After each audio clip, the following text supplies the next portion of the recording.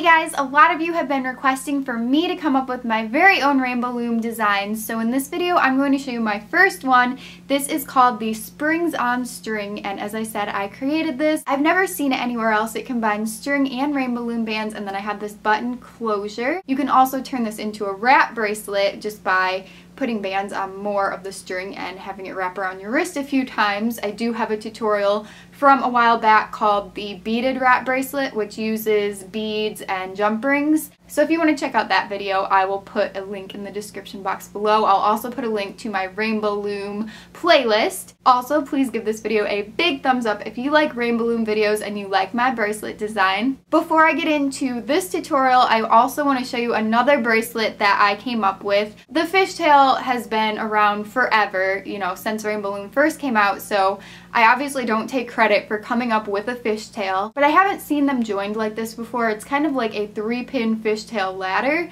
I might call it the split fish because it looks like it was 2 bracelets and then it kind of split apart. If you have a better name for it, then just leave it in the comment section below. This is kind of more of an advanced bracelet. It does take a while and it took about 140 bands for my wrist.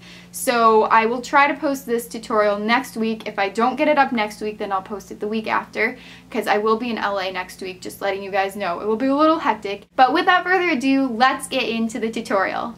For this bracelet, you're going to use string. I like to use plastic canvas cord that I got from Michaels.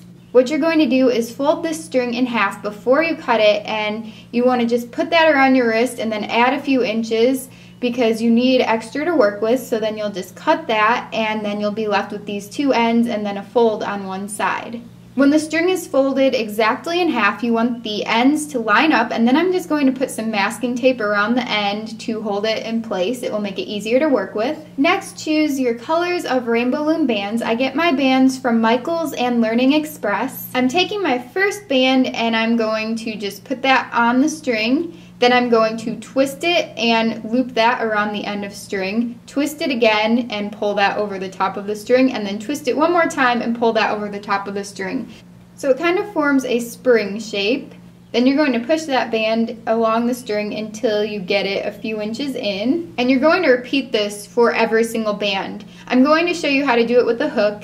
So you're just going to twist this around your hook. I twist it 3 times to make 4 loops. So I put it on the end of the hook, and then I'm just going to hook that loop of string at the end, and I'm going to just pull each single part of the band over it. So I pull 4 times. Now if your string is a different thickness than mine, you might have to loop it more or less. That's all you have to do. So here I'm twisting the next band, and basically they're just going to look like beads or a wrapped friendship bracelet, which is a really cool effect, I think, with these rainbow loom bands.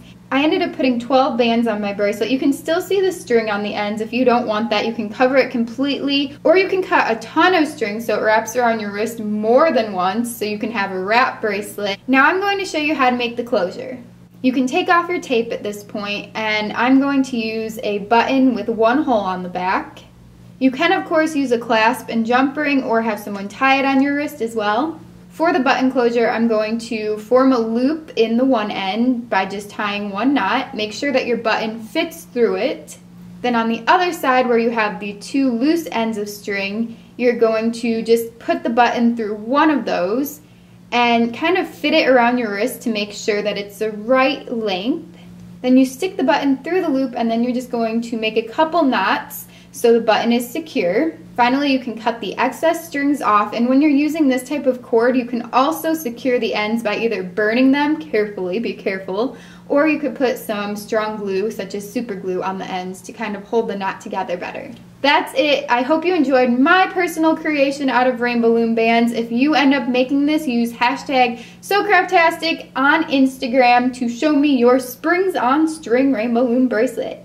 I hope you guys enjoyed this video for my Springs on String rainbow loom bracelet idea, and I hope you guys are excited for the split fish. I'm going to try to create more of my own bracelets. Back when I first got a rainbow loom, I had no clue that you could do that, and I just thought that rainbow loom had created all the bracelets that were in existence. But I have been finding a lot of rainbow loom bracelet channels here on YouTube that come up with their own original designs, and I think that's really awesome. So when you are asking me to do a bracelet tutorial, kind of check around and see who came up with it because I don't want to be taking everyone's bracelet ideas. Not that I've ever tried to take credit for any of the bracelet videos I've done in the past. They were just really highly requested videos and you guys wanted to have me teach you how to do them, so I did.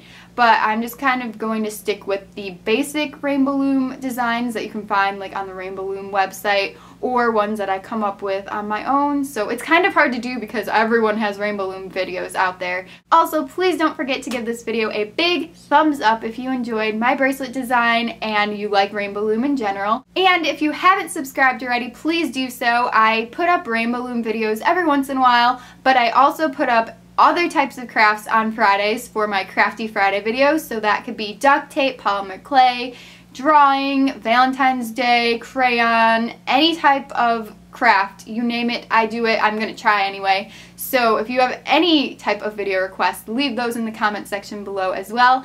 I will see you guys soon. I hope you have a great rest of the day. Bye!